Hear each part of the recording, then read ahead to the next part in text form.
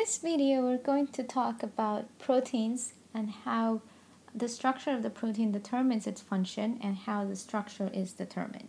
Proteins have very different functions in the cell. They really can do pretty much anything the cell needs. So we know that proteins can do catalysis or catalyze reactions. Those are called enzymes. They can do transport, so they can carry, for example, oxygen as hemoglobin.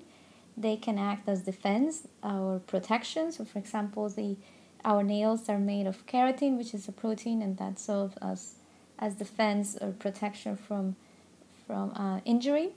They can help work as support. So, building structures for the cell, for example. So, actin filaments that help support the cell are made of proteins. For motion, so this is like the proteins that make our muscles. They help us move, and they also help the cells move. And they can help us regulation, so some proteins are hormones, and they can also be used as storage of energy and other things. And what determines the function of a protein is its structure. So the structure of the protein tells us what is the function for that protein. And there are unlimited structures that a protein can have, and unlimited types of proteins that we can form.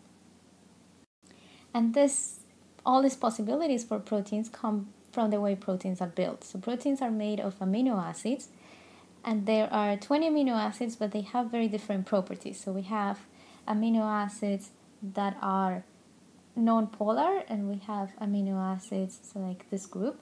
We have polar amino acids, but they don't have a particular charge. So like water that is not charged but is still polar, as they have simply an uneven distribution of charges.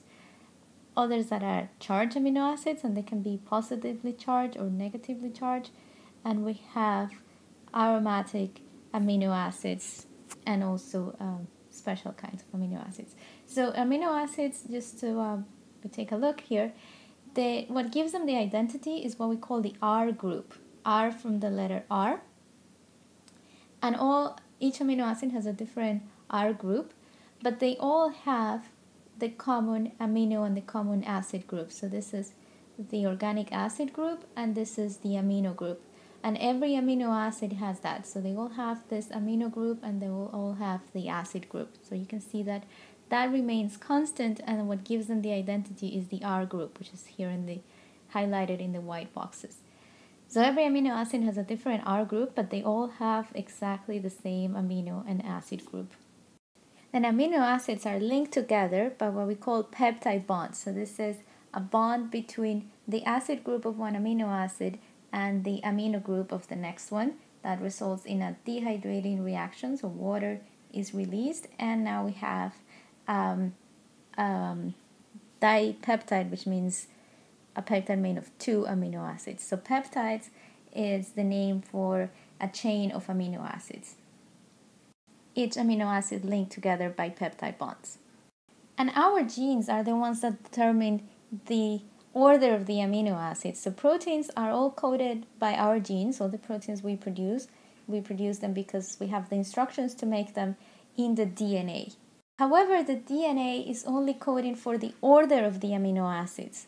So each triplet or each group of 3 DNA nucleotides is coding for a particular amino acid. So we have these triplets, and they each are given the instruction for a particular amino acid, so that the sequence of the DNA is determining the sequence of the amino acids in a protein. However, the sequence of the amino acids is only the beginning of the structure of a protein. So the amino acid order or the amino acid sequence is what we call the primary structure. So this is the very basic or the very beginning of the making of a protein. So once you have the primary structure, just the order of the amino acids, then the protein starts to fold. The next step is the folding into the secondary structure, and proteins can fold into secondary structure by making these beta sheets, or they can form alpha helixes. So these are the 2 main secondary structures that proteins form. And these secondary structures are formed by interactions between the amino group of one amino acid and the acid group of another one, forming hydrogen bonds. So hydrogen bonds is what is holding together this secondary structure of a protein. And then after the secondary structure is folded, the most complex form of the protein folding is the tertiary structure. So this is what happens next. So imagine the protein goes through several foldings. It's like knitting, like a sweater. And the first structure, you will have the thread, and then you look at the thread, and threads are often twisted. So that would be the secondary structure. And then how you actually knit it into either a sweater or a hat, that will be the tertiary structure. So there are, again, many possibilities for a protein to fold onto its tertiary structure. And the tertiary structure is determined by interactions between the R groups. So if you remember, the secondary was by interactions between the amino and the acid groups. And all amino acids have an amino and an acid group. So that is a pretty set form of folding. But here, every amino acid has a different R group. So the possibilities on how they interact are very wide. So there are multiple forms in which the protein can form, but only one form is suitable. So the type of interactions these R groups can have, they can form hydrogen bonds, just like we said before, like the amino and the acid groups. Other types of R groups can also form these hydrogen bonds. They can form disulfide bridges, so these are proteins only for amino acids that have sulfide. They can form ionic bonds, so this is a pretty strong interaction. Or they also can form van der Waals attractions, which are interactions between hydrophobic amino acids. Phobic amino acids, they want to shield themselves from the hydrophilic environment or the water around them, so they will form these hydrophobic exclusion areas in which they're all folded onto themselves. So all these interactions result in the tertiary structure of the protein. And like we said, there are multiple possibilities, especially for a very long protein, in which they can fold into their tertiary structure. And the tertiary structure is the most important for the protein function, since it's the ultimate structure the protein achieves. And for this reason, since there are so many options that a protein can fold, most proteins need assistance from other proteins called chaperone proteins in order to fold correctly. So chaperone proteins help the peptide as it's forming to acquire the form is necessary of the structure for it to function correctly. Some proteins might then, after they're folded into their tertiary structure, they might come together with other peptides, so these are other amino acid sequences, and form a quaternary structure. So not all proteins form this. This is just separate proteins coming together and forming a larger protein that is called the quaternary structure. So just like we said how important the structure of the protein is for its function, the same is true if the structure is lost, and that's what we call denaturation. So denaturing is when the protein unfolds, and this happens for mainly two reasons.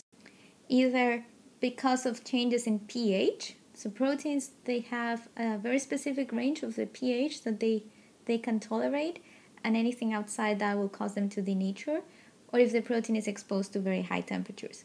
Now notice that what makes a protein denature depends on what the protein is meant to be. So for example, proteins in our stomach are used to be in very low pH or in a very acidic pH, so that for them to denature it would take an even lower pH than for a protein in other parts of our body that are used to a more neutral pH. They will be less likely to tolerate the acid pH in our stomach. Actually, the acid in our stomach helps us in digestion because it denatures the proteins that we're eating. So most proteins will be denatured in that acid, except for the proteins that are produced in the stomach, which are meant to tolerate that acidity. The same thing with high temperature.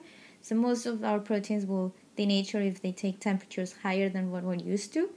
But there are some bacteria that live at very high temperature, and their proteins are made so that they can tolerate that temperature. So there is no specific pH or a specific temperature that affects all proteins, but every protein has its own range, and if taken outside of that range, it will denature. And when a protein denatures, it just simply loses its tertiary structure, so it would just become a primary structure, or might retain some of the secondary, but it would lose its tertiary structure that gives it its function. And this will change the properties. So you can see this when you're cooking an egg. It goes from being a runny egg to being almost solid. And this is happening because the proteins are denaturing from the temperature. There are diseases that can be also caused by proteins folding in a different way. So in this case, they're not necessarily denaturing, but they're acquiring a different structure. So this is the case of this disease that was very common a few years ago, of mad cow disease, that causes these nodules in the brain, and it results in death in most cases because of impaired brain function. The natural protein has this way of folding, and then you have what is called the prion, and that is the misfolded version of the same protein. So the same amino acid sequence, that means the same, nothing in the genes has changed for this protein. It's just once this normally folded protein gets in contact with the prion version, it will misfold and it will turn into a prion itself. And when they misfold, they aggregate and they stack up together and they form these big clumps of proteins, and those are those nodules that we see here that are the ones causing the problems in the brain tissue. So in this case, just contact with a misfolded protein causes a normally folded protein to misfold, and then that would start to form this aggregation. So that's what a prion is, and these prions are acquired by eating tissue that has these prions, and then they will find their way into our normally folded proteins and cause them to misfold. But also the most common way in which proteins will misfold is if their primary structure is not correct since the beginning. So this is what happens when you have mutations, and mutations will be changes in the DNA. So mutation is just a change in the DNA. That's what a mutation means.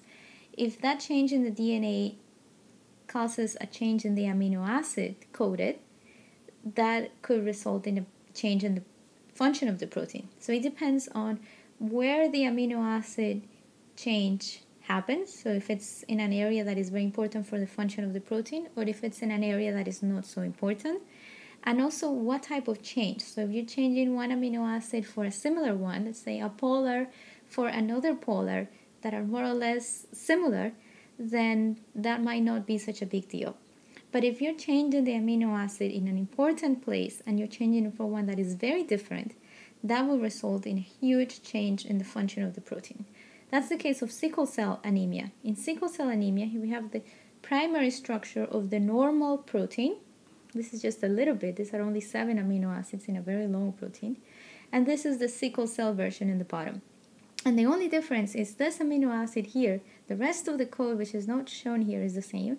But this amino acid in the normal protein is a glutamate, which is a polar amino acid, and is changed for a valine, which is a non-polar amino acid. So this is a very different type of amino acid, and it happens to be in a very important part of it. So that when here we have the primary structure has been affected, when the protein folds into the secondary and tertiary structure, the one with the sickle cell gene is with the valine instead is going to form a very different structure. So the tertiary structure is affected. This protein comes and joins other proteins, forming a quaternary structure. When that happens, that is also affected in the sickle cell. And the main difference here is that this new structure causes this protein to aggregate and form these long threads or long fibers of aggregated hemoglobin. While normally hemoglobin will not aggregate once it reaches its quaternary structure, it would just stay independent and be able to take up oxygen. But here, since they form these aggregates, change the shape of the red blood cells. So here we have normal red blood cells with normal hemoglobin, that is just the globular form, so it's not attaching to each other. And here the sickle cells, they have these long strands, long fibers of hemoglobin that is attaching to each other, and that stretches the cells and changes the shape so that the cells can no longer flow easily through the vessels, and this causes all sorts of complications that are related to sickle cell anemia. So here we've seen how protein function is determined, and that is by the structure, and then how the structure is determined, and how can that structure change either by external forces or by mutations, and how that changes the function of the protein.